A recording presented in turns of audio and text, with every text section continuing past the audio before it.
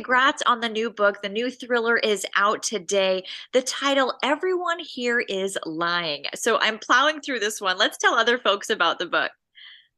Well, I can't tell you too much because I don't want to spoil it for anyone, but the way it opens is a man has come home from in the middle of the day and he's supposed to be at work, but he's actually been to see his mistress and she has just dumped him. So he's in a bad state. So he sneaks home to be alone, but his difficult 9-year-old daughter is also home because she's been sent home from school for misbehaving. And so they get into a little argument and he hits her really hard and that's what sets the book off and the girl goes missing later in the day when the brother comes home and she's missing and the police start to look for her, and of course we're all wondering, did the father really lose it and do something to his daughter? But as the story goes on, there are many suspects and a lot of secrets going on that become uncovered, and the whole uh, there's false information being given and people calling the police and so on. So there's a lot going on that street that doesn't meet the eye in the beginning, but it's twisty. Yes, like so many of your books. So there's always a lot going on our suburban streets we may not be aware of. So where did you Hmm. get the inspiration for this story?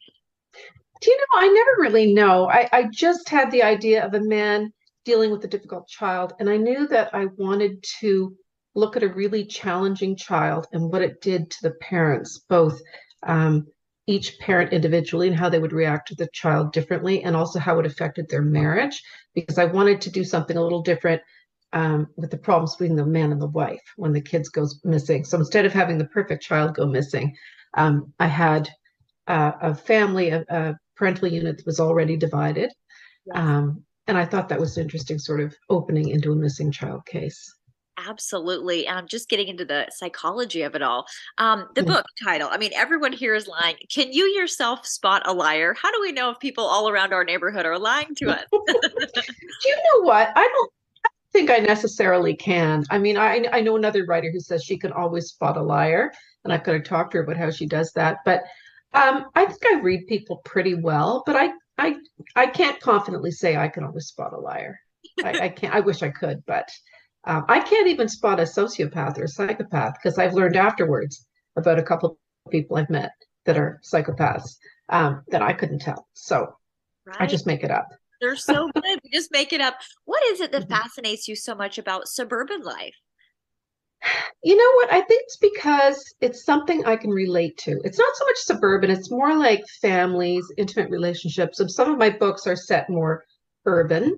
Um, and some are like the one I'm working on now. My next book is going to be set in rural Vermont. So that's a bit different. But they're all places where I'm looking at intimate relationships, families, couples, um, neighbors that you know well, friends. It's those intimate relationships really that inspire me, that I find so interesting. I like the psychology of those. Yes.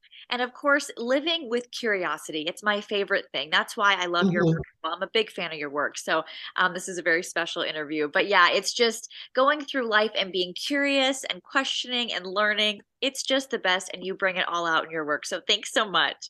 Thank you. Thank you for reading and thank you for the interview.